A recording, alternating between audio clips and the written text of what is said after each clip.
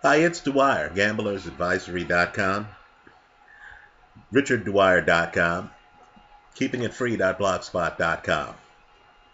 Let's talk briefly about the Stephen Avery case. I've posted some videos up here online, and it's amazing. I'm really intrigued by not the case, but the crowd response, right? I believe that Stephen Avery is obviously guilty.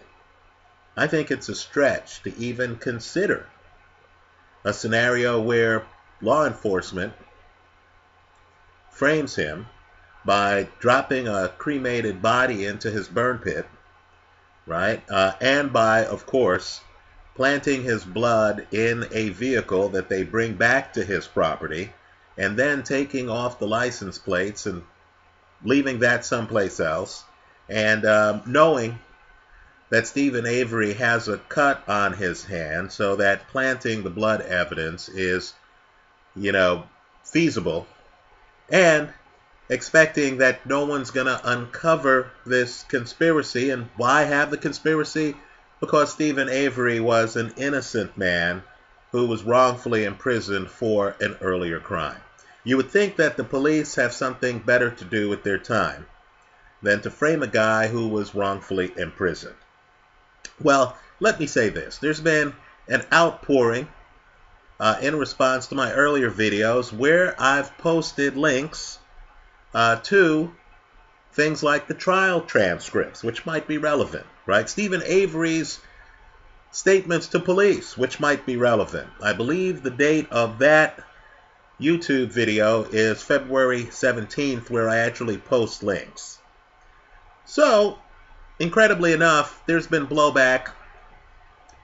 People don't like the idea of Robert Fabian, right? A grown man who wasn't Brendan Dassey, right? Who's not one of the criminally accused, right? Who wasn't misunderstood by police, who in fact showed up to Stephen Avery's trial and testified under penalty of perjury. They don't like the idea of any third-party witness, right, who's not a member of law enforcement, testifying that at 5:20 p.m. on October the 31st, 2005, he was with Stephen Avery and he saw smoke coming out of Stephen Avery's burn barrel, right? I'll agree with the comments that say it's the burn barrel, not the burn pit, right? He saw smoke coming out of Stephen Avery's burn barrel and smelled plastic, right? Burning plastic.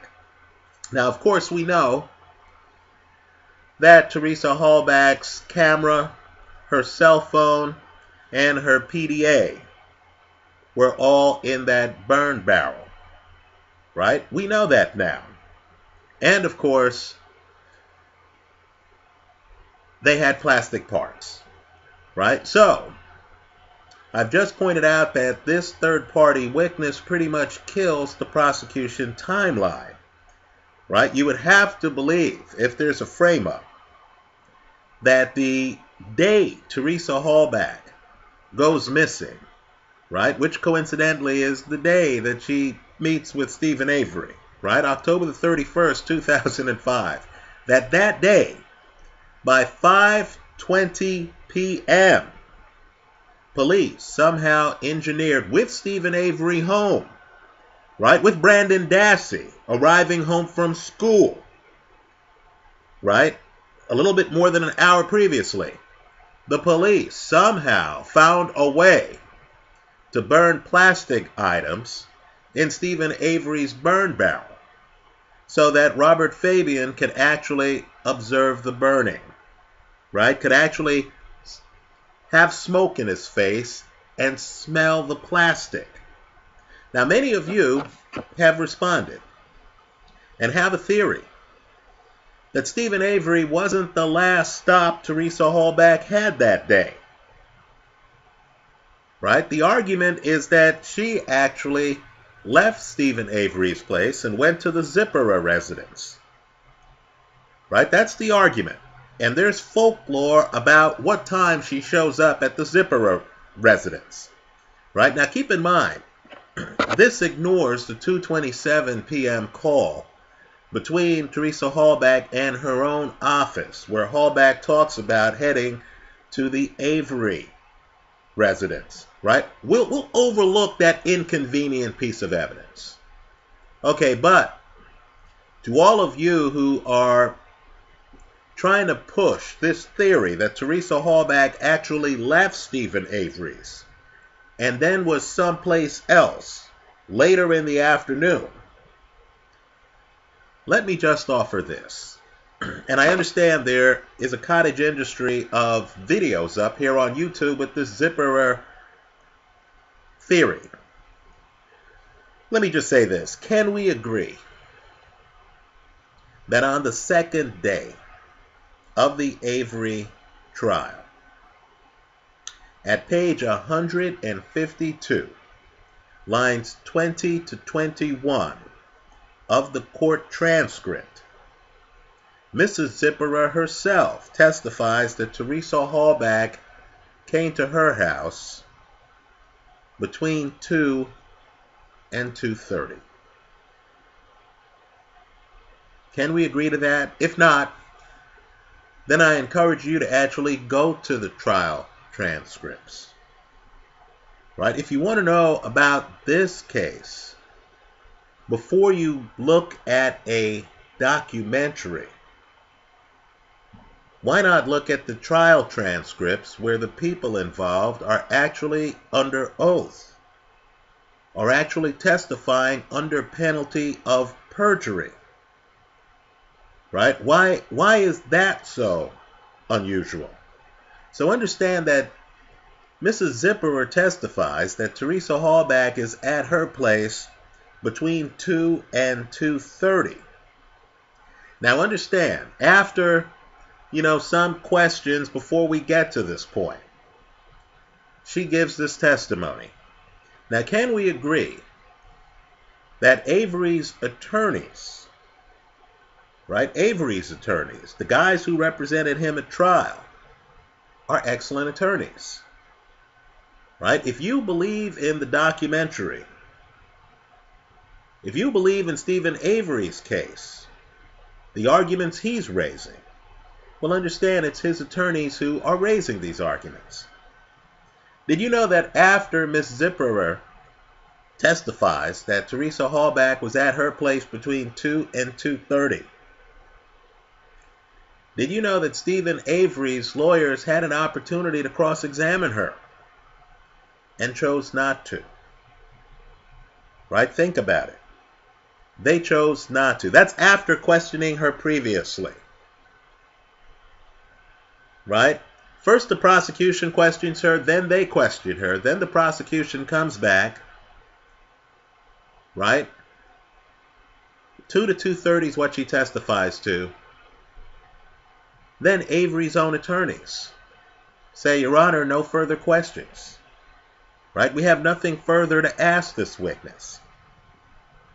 Now, can we further agree that with regard to Brendan Dassey's trial attorneys, not the attorneys who represented him when he gave the confession, but his trial attorneys, who, of course, had the benefit of the Stephen Avery transcripts?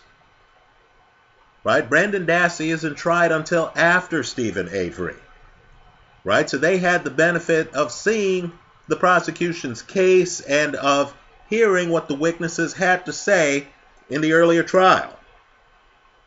Can we agree that in the Dassey trial, after the Avery trial, right, Dassey's attorneys actually stipulated that Teresa Halbach was at the Zipperer residence between 2 and 2:30 that day? Right? Think about it.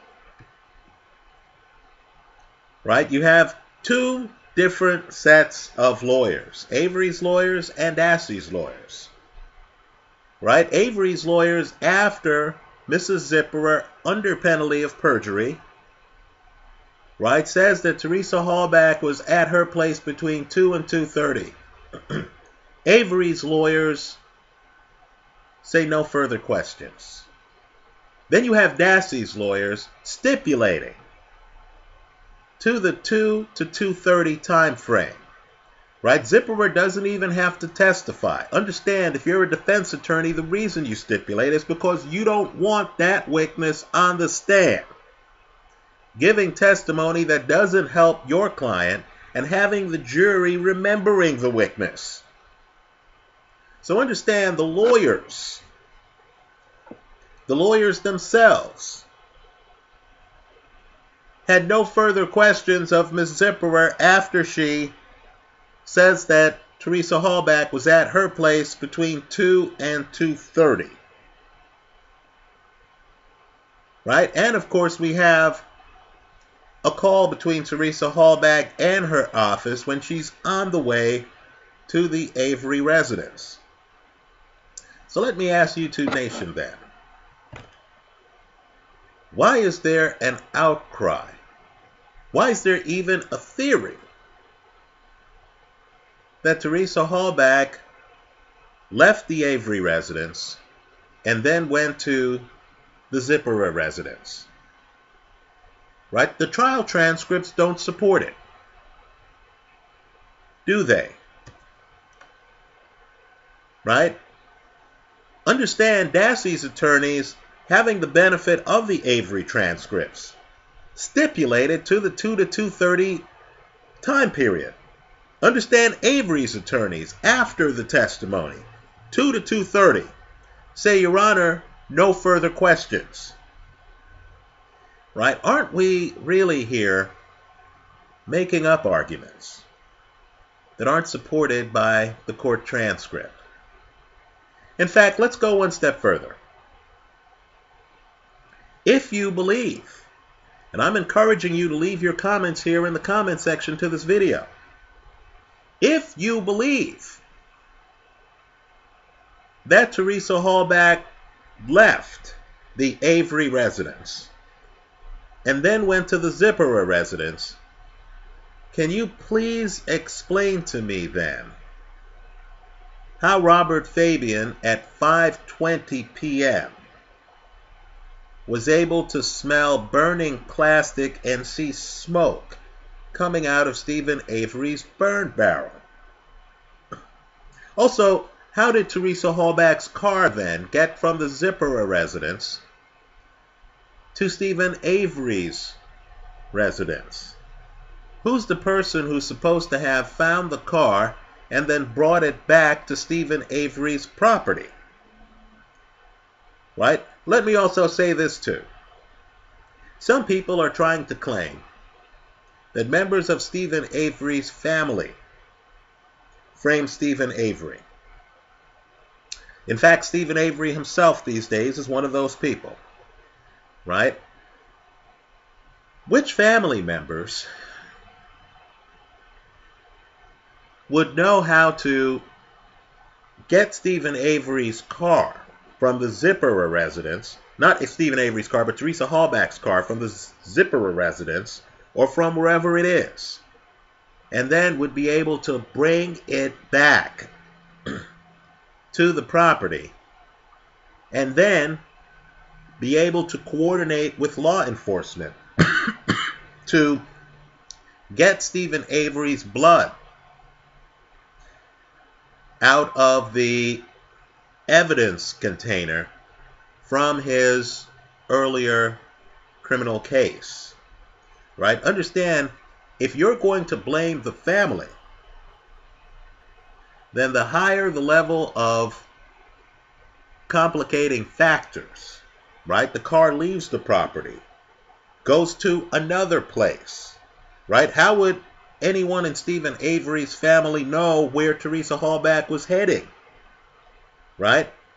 Understand, the more complicated it gets, the less likely it is that Stephen Avery's family was involved.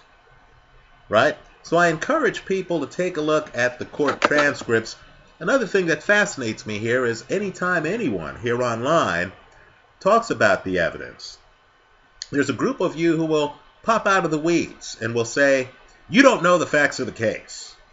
right? Then you'll launch into some lengthy, theory that seems to deviate from the trial transcripts, from the actual testimony that the jury heard and considered.